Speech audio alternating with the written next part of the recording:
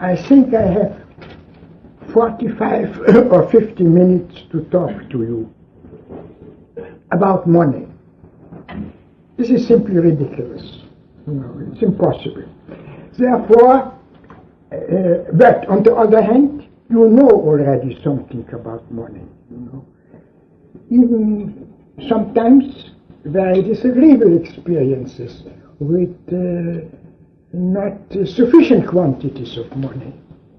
And as we mention quantities, we approach already one of the problems, perhaps the most important problem from the practical point of view, the problem of the quantity of the supply of money. We are talking in economics about the supply of new useful things, supply of useful people, and so on. And then we are talking about the supply of money. But the supply of money is something very different from the supply of other things, The supply of shoes, the more shoes are available in a country, the smaller is the number of people who must do without shoes. And it's the same with most of the other useful things. But with money, it is something a little bit different. It's not true that the supply of money is something which you have to deal with as the supply of other things. The supply of money can be seen from the point of view of the whole economic system. It can be too large.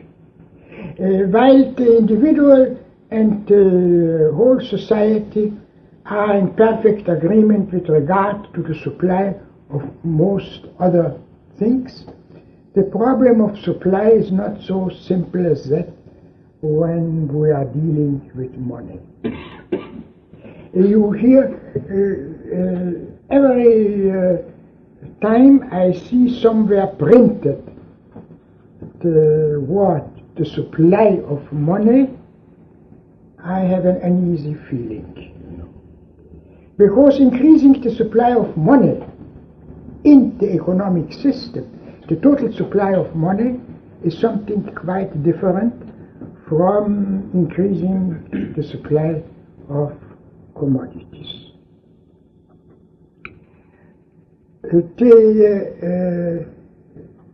Therefore, those books and lectures in which one talks about the supply of money, and in which people are discussing the problem whether the annual supply of money should be increased by 3% or 5% or some other percentage, these discussions are misleading. They are misleading because they are leading directly to one of the most critical problems, to the problem of inflation. What does it mean, inflation? We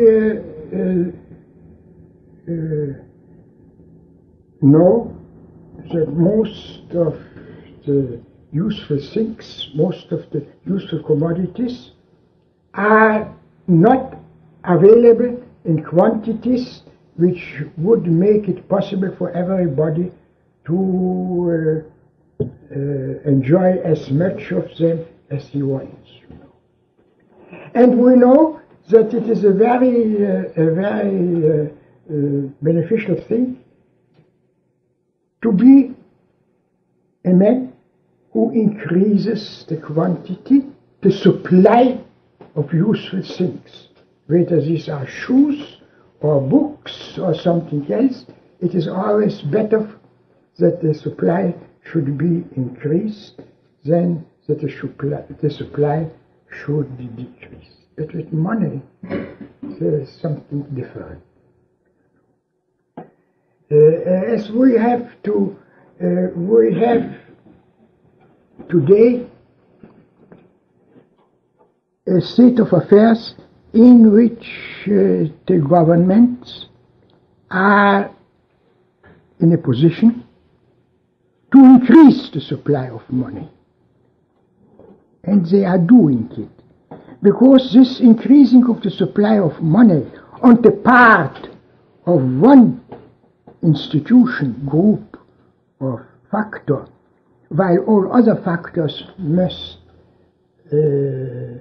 be satisfied with the money which they are getting on the market, because this increase brings about certain problems. Let us say the problem of inflation. I could try to deal with the problem from a right general standpoint, beginning with the most simple things and proceeding step by step to a system that implies all the essential things. But this would not be a job for, I think, 45 minutes. I don't know, perhaps there are 48 minutes. Therefore, I want to start with the most important, practically most important problem, the problem of inflation. As conditions are, as we have it today in most of the countries of the world, almost in all countries of the world, the governments are in a position to increase the quantity of money, and they are making use of this power.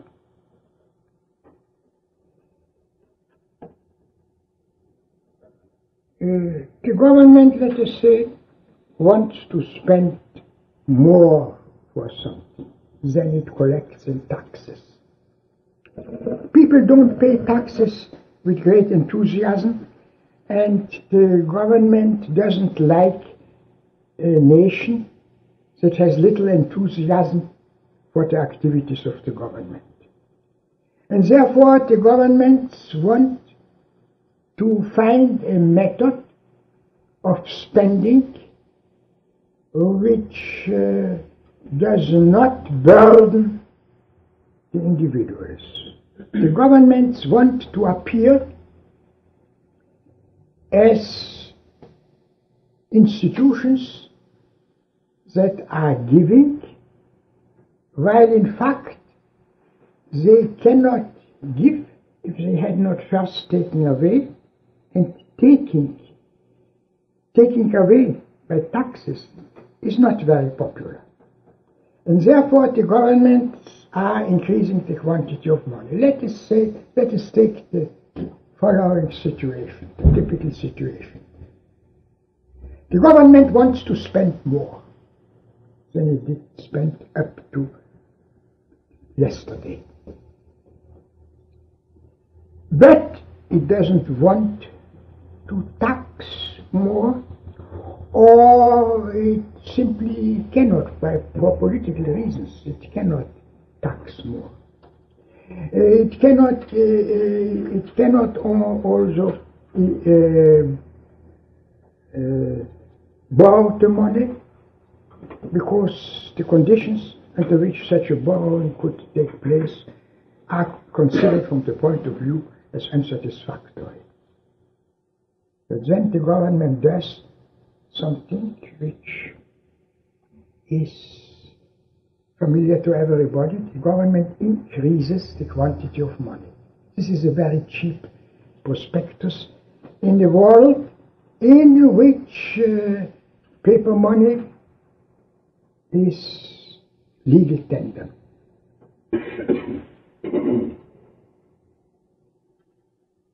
The governments and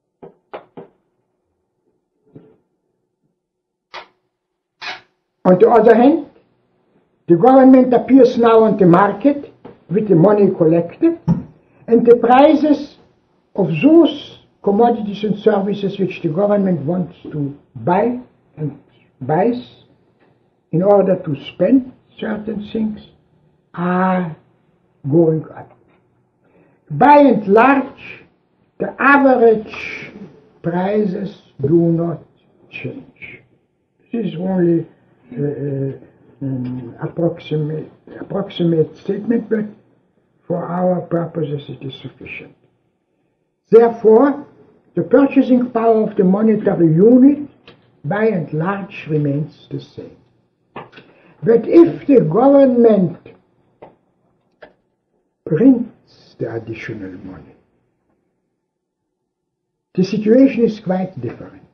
This is the situation which people have in mind when they are speaking about inflation. The government appears on the market with a newly created quantity of money, created specially for this purpose, to buy. And the quantity of commodities and services didn't change. Therefore, the result of this government printing of additional money and spending this money on the markets means a tendency for prices to go up. Prices go up.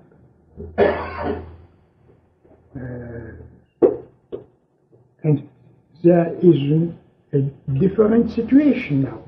If the government had taxed the people, the taxpayers would have been forced to restrict their buying on the market. But they are not forced to restrict their buying on the market immediately now, because the government didn't take away the money. And so we have now, on the one hand, higher prices paid by those people to whom the government gave the money. Let us assume that these are government employees. Certain government employees who do not discuss the problem whether it was necessary or not necessary to improve their situation. This is quite a different thing. But the fact is that these government employees or people who are getting money from the government for some other reasons, that these people are now in a position to pay more, to offer higher prices on the market.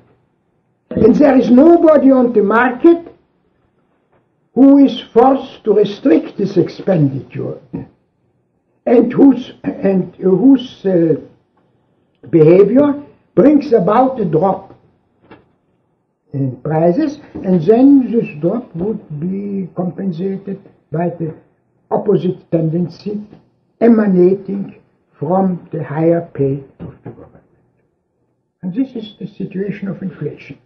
And this is all the wisdom of the governments. I can't say in all the periods of history, but in the period of history in which we are living. This is inflation. This is precisely this inflation. This is a word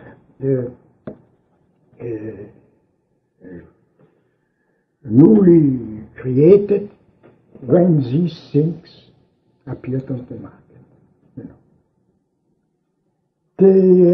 There is, from the point of view of government finance and public finance and general finance, there is no possibility to avoid a tendency toward higher prices when the quantity of money is increased. It could only be avoided if this increasing of the quantity of money were compensated by something else. For instance, in the 19th century, there happened several times that with improvement of geographical knowledge and with the increase in traveling, that people discovered new sources of gold production. The gold production increased. And, for instance, in the middle of the 19th century, there was such an increase once in California, and there was at another time not such an increase in Australia. For a definite period, a new quantity of gold above the regular yearly increase in the production of gold was flowing into the market. And this brought about higher prices. This was, if you want to call it an inflation, we'll use another term in order not to confuse the things, but it brought about similar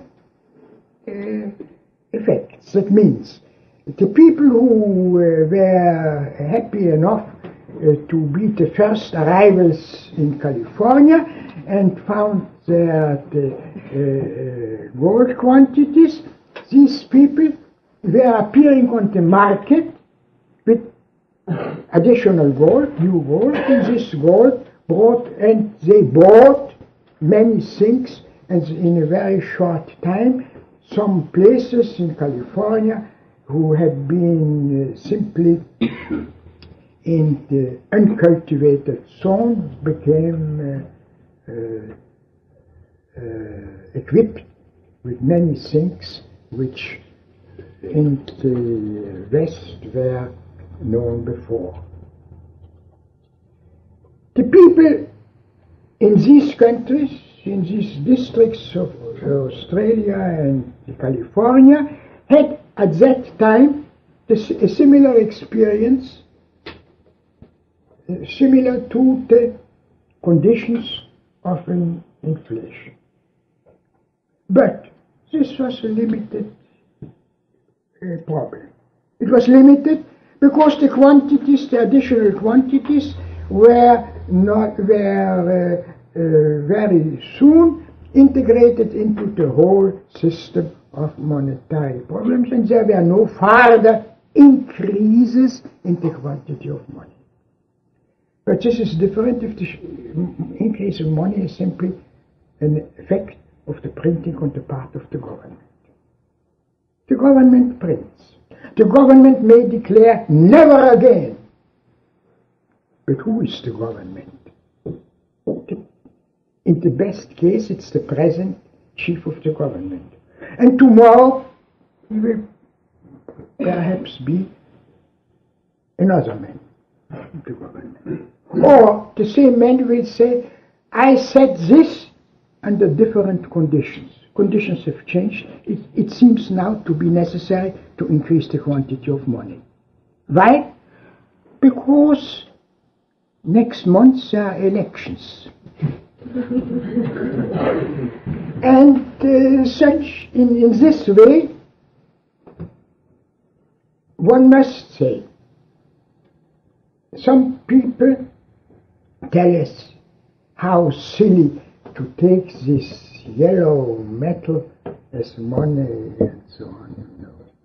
Why are you in favor of the gold standard, they say? My answer is, because you who are asking this question, because you can print money, but you cannot create gold. And this is the answer. The answer is the gold standard is an accident, a geological accident, I would say. That there is such a limited quantity only available that we can deal with it as money.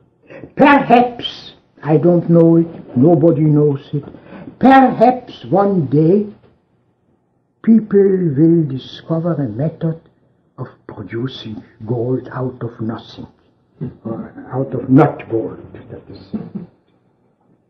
Then, if this will happen, the people who will live at that time will have a problem to solve. But we today have another problem. Our problem is not to increase the quantity of money, not to make inflation. You know, inflation, this is like all, I don't want to say that inflation is a vice. I don't take these methods of talking serious and so on. But seriously, there is one thing with inflation.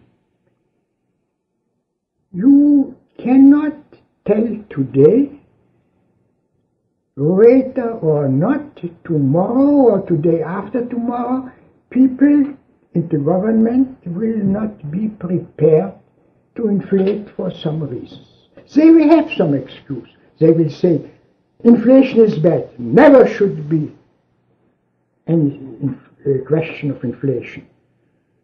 And then they say, yes, but we didn't take into account the conditions of an important war. Really, they didn't take this in. And then they are increasing the quantity of money. And then it happened again and again in the history that inflation was continued up to the point in which the purchasing power of the monetary unit reached the 0 point. It is not, this has nothing to do with the problem of the cause for which people did the inflation. And let us now talk about historical problems. When it happened again and again in the history of mankind, in the last 200 years, not in earlier times, that people went inflating. That means in modern methods of inflation. That means in printing paper money so far that they finally reached the 0 point. This happened, for instance, with the so-called continental currency in the War of the American Revolution in 1781 and so on. It was a very disagreeable experience for some people, but don't forget, at that time, at the end of the 18th century, the people of America, the colonists of America, the colonists of the North American colonies that revolted against England, were an agricultural people. More or less everybody was connected with agriculture. And he didn't buy the food, he didn't buy other things. The food, this is something that is, you ask to your wife, where is our food? This will help you. But it is not a problem of going to the market. And therefore, the impression which this thing left, and the whole problem was of minor importance only for the Americans at the end of the Revolutionary War. I mention it only in order that because I assume that you are very well familiar with the financial history of the American Revolution. But it happened again and again in other countries, later and later, at a time when everybody,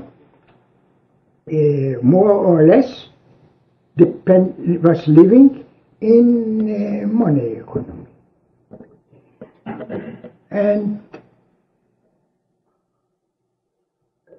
you should not believe that that the whole thing is inflationary. This is a vice of our ages, you know. There is a very bad general tendency of historians or pseudo-historians to ascribe all virtues to the past generations and all vices to those living today. I would be very unhappy if you were to believe that what I wanted to say is that all ages were very virtuous, but only since the invention of the printing press there developed the paper money. There were already inflationists in the ages long before the printing press. I can't give you all historical examples. I want only to advise you, if you want to study this problem. There are in many important cities, also in the United States, but still more naturally in Europe, there are historical museums in which you find the coins of the past collected, and you can look at these coins from various points of view. Mostly people look at it from the point of view of aesthetics, but you could also look at it from the point of view of the history of, not of coins, but of money. And then you will discover that, for instance, in the second century after Christ, the Roman emperors were already very efficient in making inflation. Only, imagine, inflation of a very different kind, which was not called inflation, even that name came later, developed only later. They didn't have the printing press. And people in general believe that most of the vices of mankind developed only with the development of modern methods of production. Now, the printing press is certainly a modern method, but the methods of using money for such purposes as the inflationists of our days are using it was already known and practiced by the Roman emperors of the second century after Christ. Only that they had other methods. They had only hard money, silver coins. And their method was, there was no question of printing. The question was of admixing a little bit copper to the silver and more and more, and under the assumption that the people, that the masses, that the people will be stupid enough not to see it. At the beginning, really they didn't see it. But more and more, and then the governments became more aggressive, let us say, and they took more and more copper, and the colors changed. You know, when you add copper to silver, there's a tendency for the color to change a little bit, and this was too much even for the people. You know.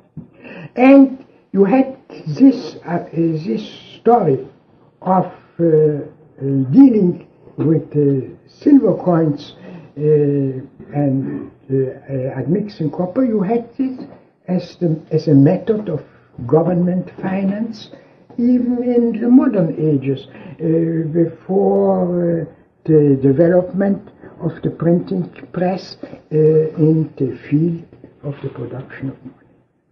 What I want to say is, and this is, I think it must be known by everybody, is this: increasing the quantity of money is not the same as increasing the quantity of other things. Therefore, to use the term supply of money is already very dangerous, because you have a lot of people who consider themselves as specialists in monetary problems, who are using this term supply of money and say the supply of other things increases. Why should not the supply of money increase too? And there's one specialist says every year 2%. Another specialist says every year 3%. There's no limit to such progress. And really we have professors who are discussing, should the yearly increase of money be 2% or 3% or 5% or what else? If the money is made by mortal men who have the great facility of a printing press, then this is a very dangerous way of doing, formulating the problems. Every kind of question dealing with the problem of the supply of money can be answered and is answered from the point of view of, from the personal point of view of the people who have to answer it. If people have debts, then they are in favor of what has been called a light monetary unit. If people are expecting that the additional quantities of money which they are, the creation of which they are suggesting,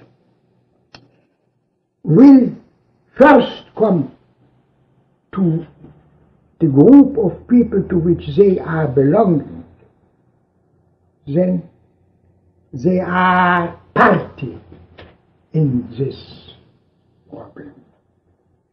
We cannot, it is absolutely out of question to leave the decision whether the quantity of money should be increased by 1% or by 1,000%, to leave this to the people or to the government or to any specialists and so on. What this means has been again and again demonstrated by history.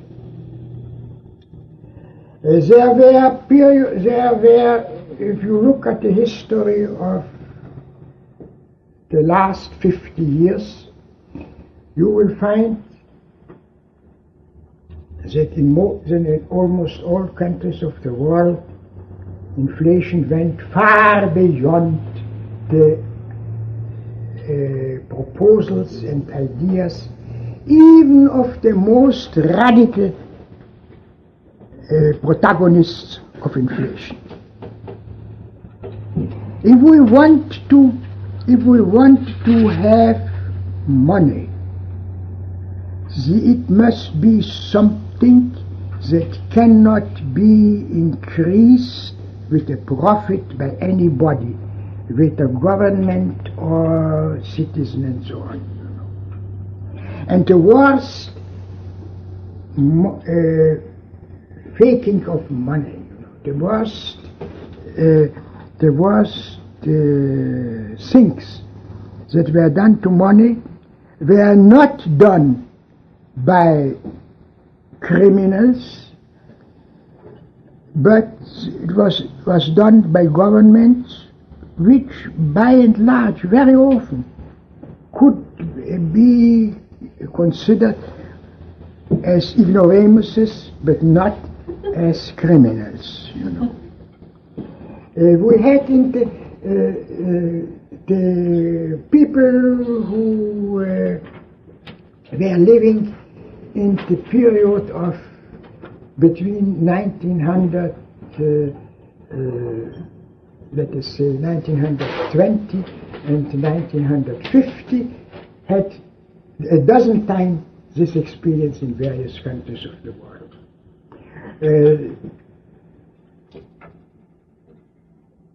People will say, oh, this all may be This may be the effect of bad monetary policies, but we are in favor of good monetary policies.